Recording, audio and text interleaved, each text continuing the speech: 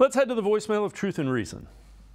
The more I really think about it, the more I really question, I understand we want to give props to the Ravens, the Steelers, and the Bengals, but if we really genuinely think about it, we can really win this division. We have one of the best rosters, one of the best coaching staff in this division. I'll be shocked if we didn't win the division, but I feel like we can win the division. Legitimately win this division. But, it's just we can't let stupid stuff get in the way. So I think that we can win the division. As always, appreciate all of the voicemails. Jeff, 89, I think, is the last time they've won the division. So that's why Browns fans are trying to talk themselves into it. But this roster is better than it's been, probably since the mid to late 80s. There's no questions about it. I mean, you got one of the top offensive lines in the game. You've got a great wide receiver room. You've got a great tight end. You've got one of the best running backs in the NFL, in my opinion, the best running back in the NFL. You've got a quarterback, whatever you think about him off of the field, is one of the most individually talented quarterbacks in the NFL.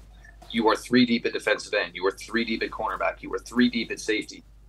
You get a little more help at defensive tackle. This team has always matched up well against the Cincinnati Bengals. Baltimore Ravens, we don't know exactly what the Ravens are even going to look like yet. Obviously there's a new offense going in. The premise is for Lamar Jackson to be more of a passer. So with the contract extension they've given him, the threat of injury with him, and all the running he did early in his career, hopefully trying to, basically evolve away from that and just having him throw the ball more.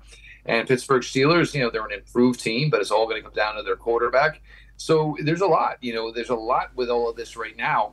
But you're just trying to, get it all ready, get it all into gear. But yeah, I mean, if you ask me right now today, if I had to pick one of 4 teams who I think is going to win the AFC North, I think it's the Cleveland Browns. I don't work in this factor of, oh, well, it's always never worked out before. Well, no, that's not what analysis is.